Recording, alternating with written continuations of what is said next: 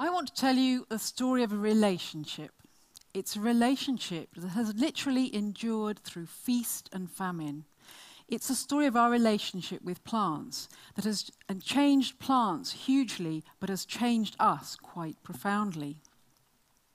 I want us to rethink our relationship with plants because we've been modifying plants for millennia and they have been modifying us. Let me explain. In Neolithic times, we were all in Africa, chewing meat with huge jaws. And sometimes hunting meat was dangerous and hard, and we did a lot of starving until we discovered wild cereals that were happily just sitting around waiting to be eaten. They were tough and not very tasty until we discovered the technology to turn them into flour and porridge. And then you don't need huge jaws to eat porridge, so we gradually evolved more delicate jaws of today. Around 12,000 years ago, we migrated in waves out of Africa.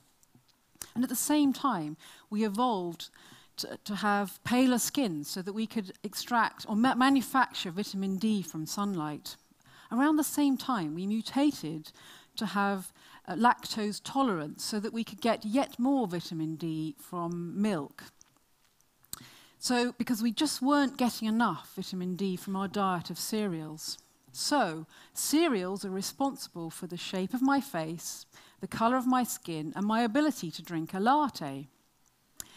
Now, Neolithic farmers, quite sensibly around the world, were selecting the big three cereals of rice, wheat, and maize for bigger seeds, easier harvesting and threshing. Modern molecular genetics has shown that these big three cereals, their genomes are really weird. And when I say weird, I mean really weird. Neolithic farmers created modern bread wheat, and that's called a hexaploid, and it's equivalent to a hybrid between three species. Can you imagine a hybrid between a human, a chimp, and a gorilla all in one? That's a hexaploid. So it's hardly surprising then that Mary Shelley's mythical monster, Frankenstein, stalks our very debate about how we move our relationship with plants forward. I want us to rethink this relationship because in the last 10 years we have achieved quite astonishing understanding and control of plant and animal genomes over life itself. And also, as you heard in the last talk, it's actually become astoundingly accessible. You can download the components for biosynthesis off the internet.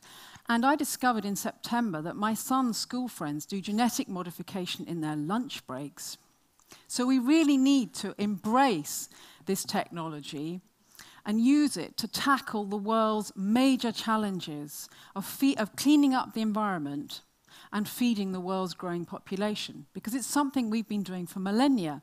But it's really important that we do it intelligently and collaboratively and above all ethically.